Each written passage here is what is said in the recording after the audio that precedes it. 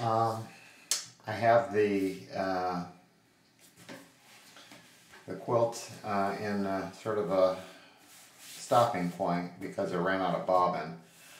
So I thought this would be a good opportunity to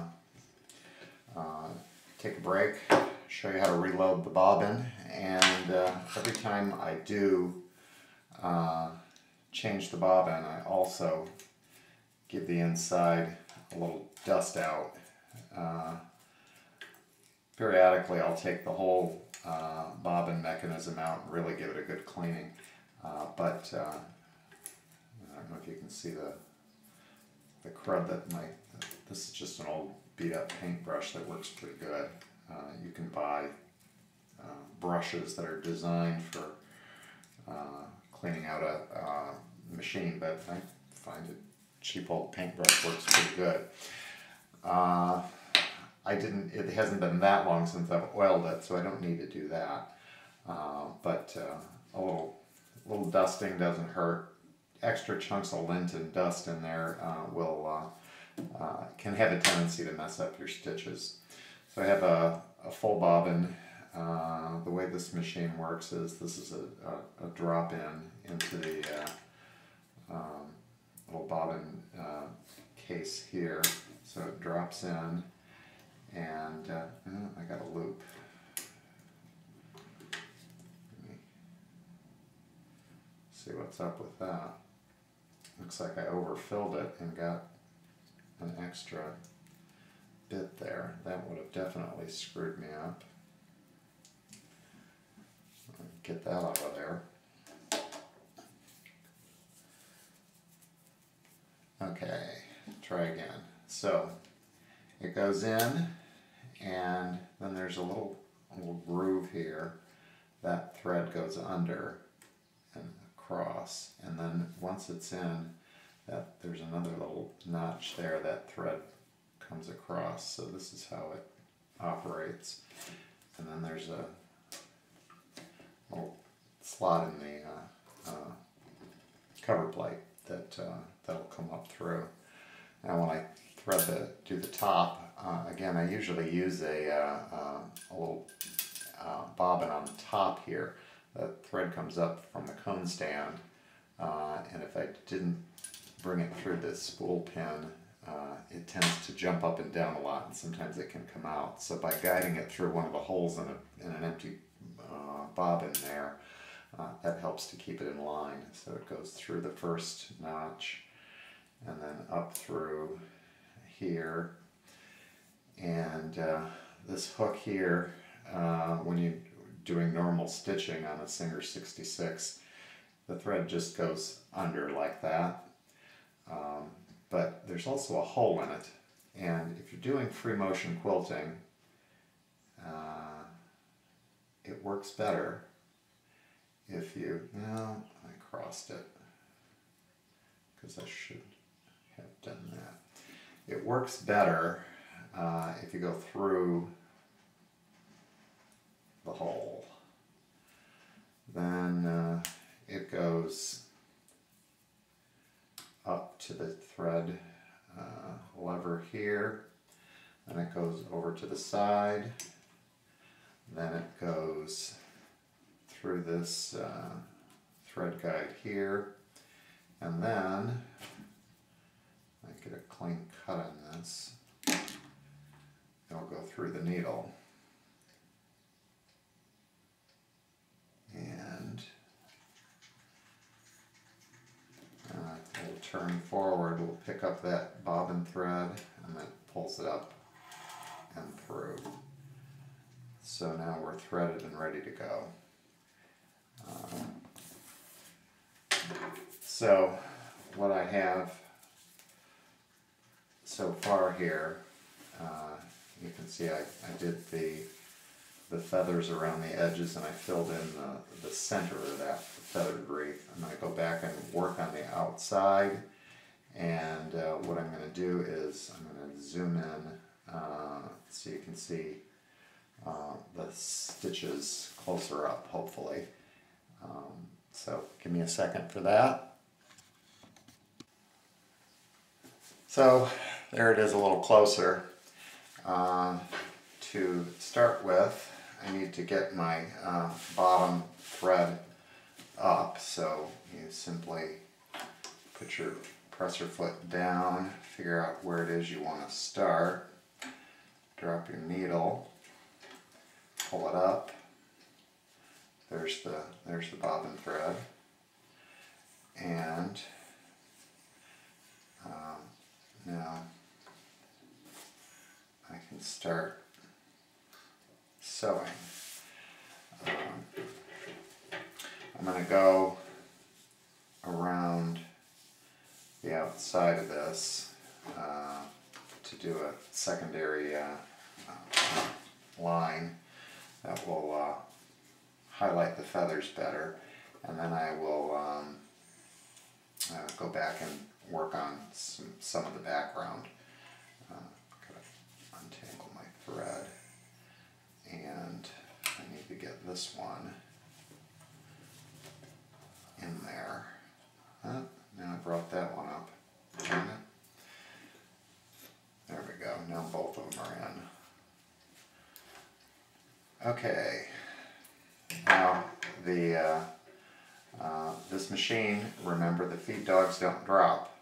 So you have to set the stitch length to the shortest position that it'll go in, and that takes care of the feed dog problem for you.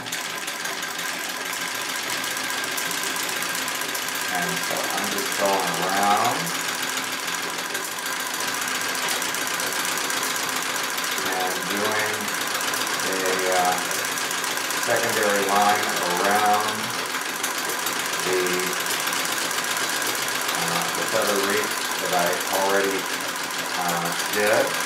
This will help to give me some separation between it and whatever I end up doing as the background fill.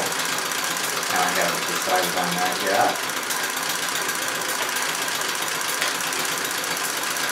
And there's no real rule for that. Whatever works best for you. What I am finding here is that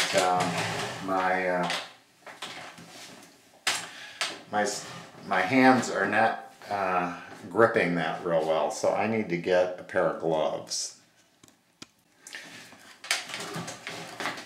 Okay, gloves. They have gripping rubber on them, and that's going to help me guide this better. Some days I can guide it through no problem, and others it just doesn't want to grab. Today I felt like I needed the gloves. I think perhaps part of that is based on how humid it is.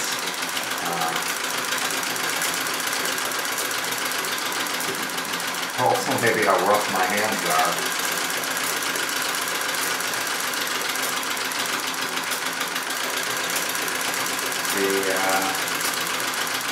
The challenge, as always, is to guide your fabric and move your feet at a speed that makes your stitches look nice. If you move too slow, you're going to have microscopic stitches. If you move too fast, you'll get gaps and skips, and it'll look weird on the back. You'll end up with strange looking spots where it just doesn't come out nice. At least that's been my experience.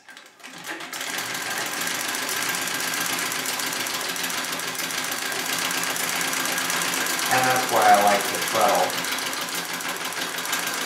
because it's easier for me on this than on a machine with an electric motor. It's easier for me to regulate the speed.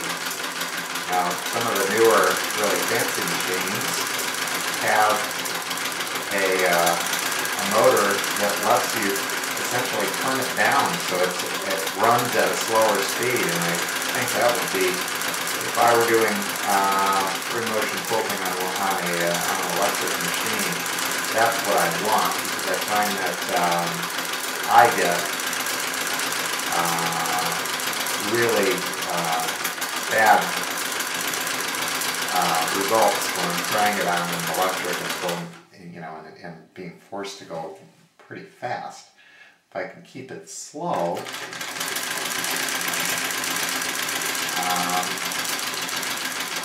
I feel like I'm in more control. I feel like I can regulate my stitch length better. I feel like I can regulate the design better. I just feel like everything turns out better. Now that I'm all the way around, on the other side of this wreath, I did some lines down the center of each of those parts of the feather. So I'm going to go travel back to the middle, and I'm going to do that.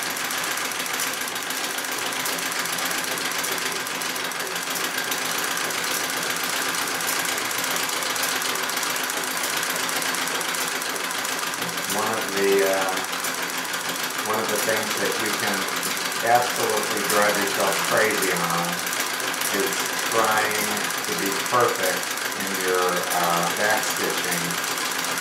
So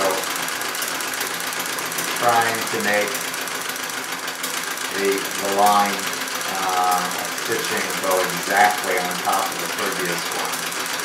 I am in this section.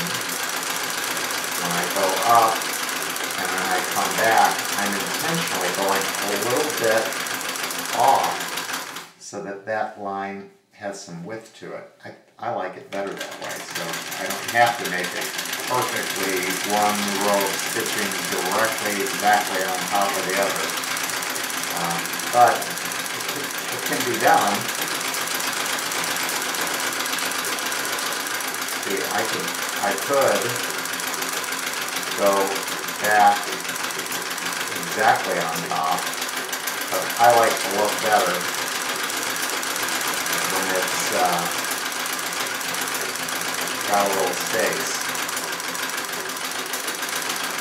It's a matter of personal preference, and again, everybody does their feathers differently. If you have to stop while you're quilting, always try to stop at a place where it won't show as much. So if you stop right at the center, that's a good stopping point. But if you stop in the middle of it, particularly right in the middle of the curve, you may end up having it look real obvious if it stops there. So,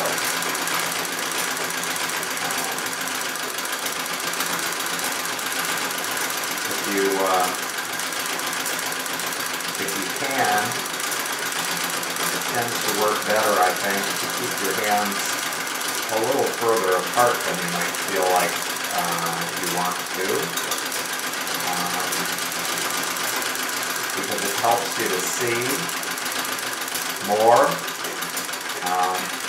The other thing that I think is kind of helpful is to learn not to hunch over.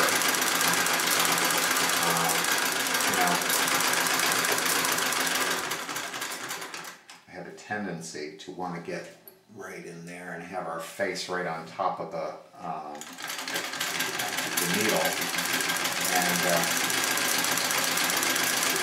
you lose the big picture, and you really can't see what you're doing as well, and you'll wear your back out.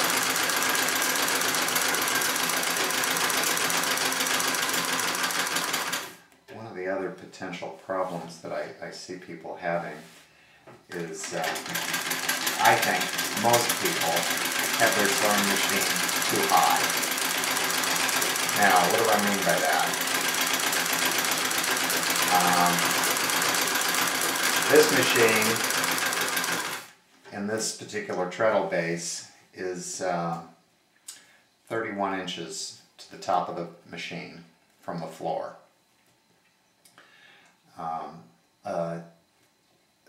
Pretty standard. Some of my others are they're all between 29 and 32 inches, you know, depending on the manufacturer, but they're fairly standard in their height. And that's a pretty decent height to be able to sew at.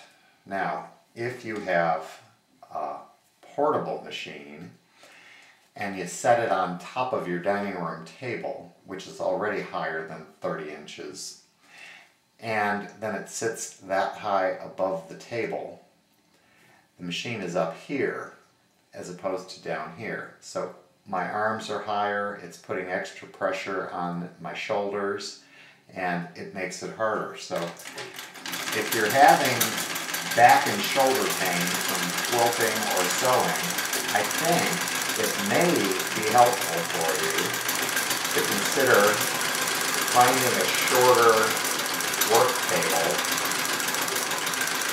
that is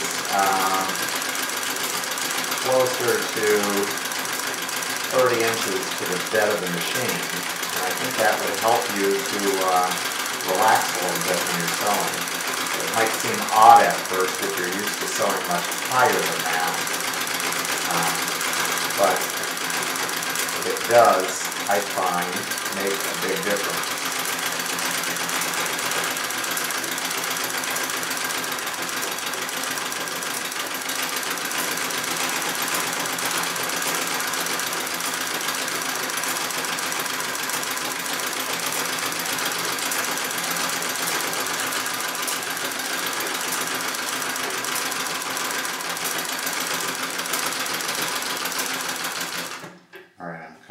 To the end here, I just need to readjust my hand.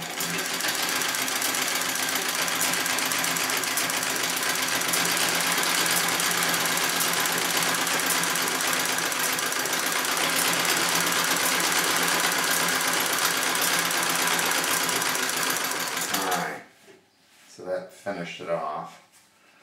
I think you can see. Try to stop with your needle down. But I think you can see where I'm going with that. Now I need to decide what to do on the outside edges. And I'm not sure exactly what I'm going to do. Let's see. Well, first I need to get there. So what I'm going to do is I'm going to travel down one of the stitch places rather than have to stop and start. Every time you know, and that's why I've left these threads on here, because what I'll do is I'll thread this onto a needle and tuck it onto the inside. Then there isn't any places where the thread can unravel. So I like to stop and start and cut the thread off the least amount of times as I can. So travel down that line to get back to the outside. And let's see, what if I do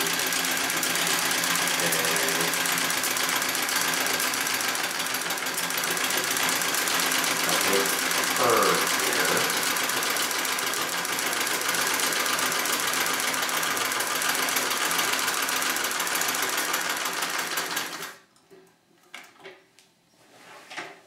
And I don't know if you can see that, but what I'm going to do is I'm going to sort of segment off the back so I can do a few different things. And that curvy line will be the start of how I break up the background.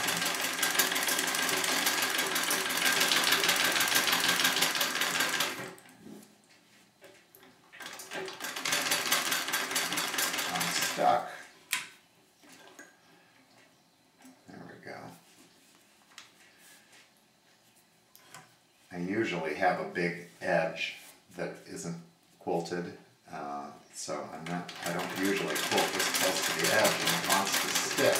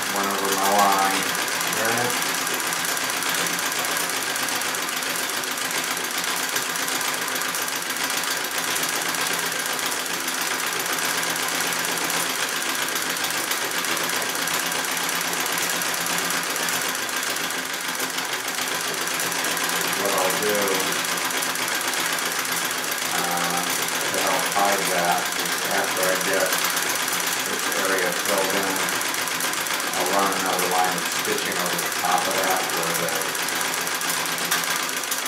where the quilting went over my line, and that'll hide it. At least that's my theory. We'll see.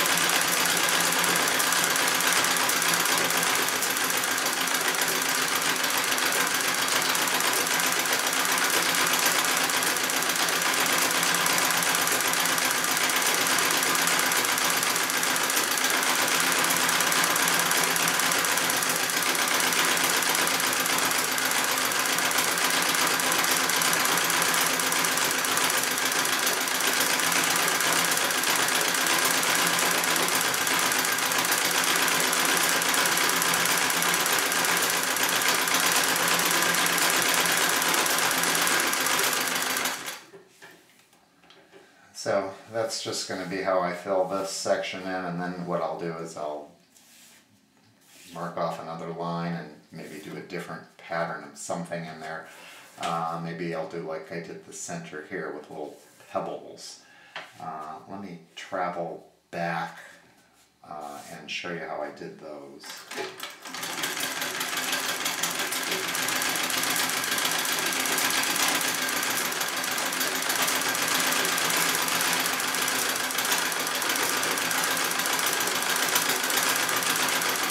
Like I said, I don't like to stop and cut off the thread,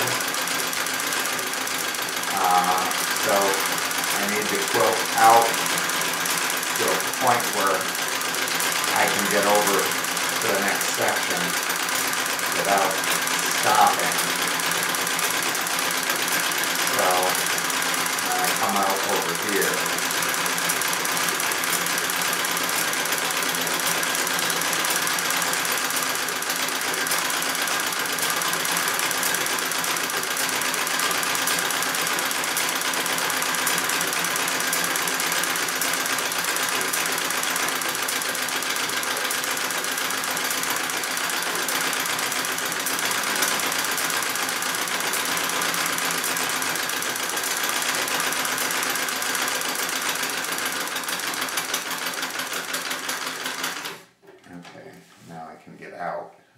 Into what will be the next section. I'll just show you how to do a few of these pebbles, and basically all that is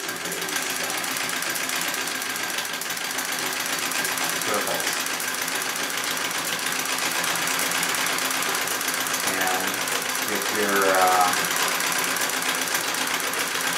want them in random sizes, that's the easiest.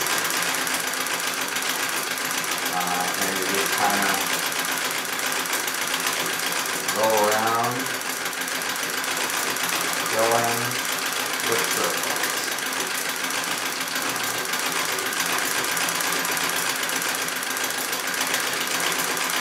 If you want them to be perfectly the same size, I don't know how to do that. At least I haven't figured it out. I think it's easier to make them a variety of sizes, and then it looks intentional when they don't match. So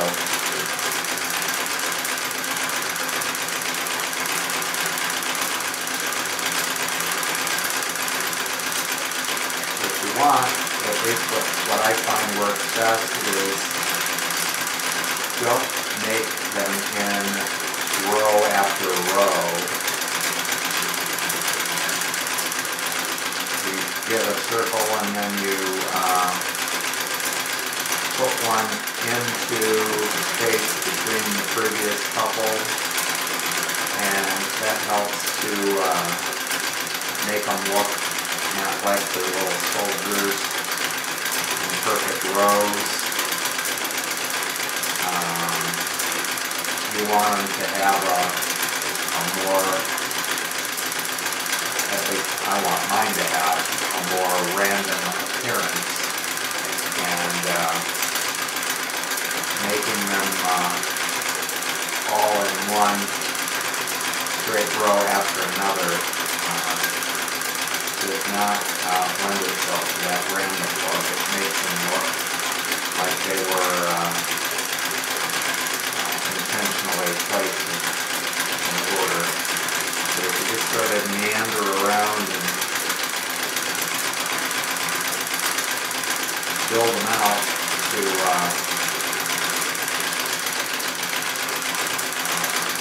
fill up whatever space you're working on, they'll fill in. So that what I was just working on there is how I filled in the center here, and that's basically it. You can see they're not perfectly round, and they're all different sizes, but I think that's the look I like. So I'll sort of mark off a space and fill that in. I'll go back and fill this in. I'll mark off some more spaces around and fill the whole background in.